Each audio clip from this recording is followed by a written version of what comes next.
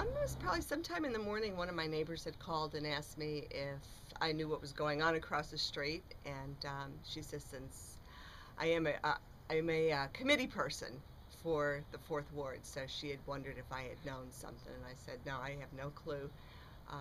If I do hear anything, I'll let you know.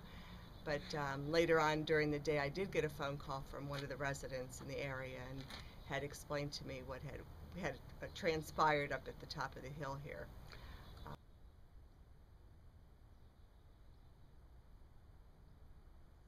I mean, you knew them to see them, but you didn't know them to really interact with them? No, they were pretty much quiet. They kept to themselves, and they moved in. And if you walked by, you said hello. They would say hello, but never engaged in conversation at all.